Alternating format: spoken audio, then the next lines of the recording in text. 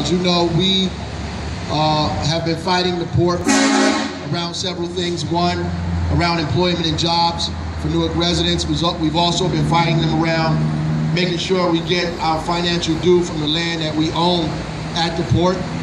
But we're here today to talk about another critical issue, which is the environmental injustice that goes on in our city because of the issues that take place at the port, particularly around truck emissions and shipping as well. There is technology that exists that would allow us to get low to near zero emissions coming out of that port. The Port Authority has the ability and obviously the finances to help these kind of low-wage truck drivers and other businesses to begin to come in compliance with the low emissions or zero emissions here in the city of Newark. As you heard earlier, they stopped their push towards making sure that actually takes place. We are here to say that we are opposed to that and that they should begin to go forward to make that continue to happen. There are many kids in the city of Newark, and adults for that matter, have serious upper respiratory illnesses, have asthma related to diesel and other kind of things because of the air and the poor quality of the air because they live next to the port.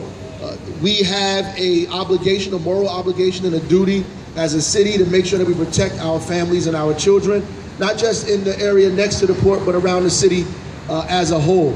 So we are asking the port, in fact, we're demanding that the port not only help us to make sure we make the city whole financially, provide jobs for the community, but also to make sure that we clean the air in this community by making sure that there's zero emissions coming from that Port Authority through the trucks and the ships that usually don't get mentioned in all of this, but the shipping as well. There's some things that the city is going to do immediately, thanks to the kind of advice from the Healthy Ports Commission, which is trying to create opportunities for trucks to move in other directions outside of coming through our community. We're going to try to enforce those laws down in the East Ward that will force the trucks not to go into neighborhoods and go around neighborhoods to begin to move goods and services from the port to other areas. But that's not the answer. The answer is that the Port Authority has to ban those trucks and make sure that the emissions are low. We also have to engage our state legislature and the governor of this state before he goes off and runs for office somewhere.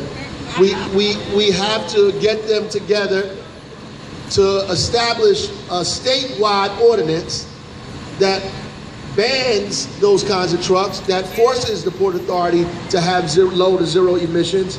The legislature has the ability and the authority to do that, to force the shipping industry, to force the trucking industry, to force the Port Authority to come into compliance with zero emissions like it has been done in other states around the country.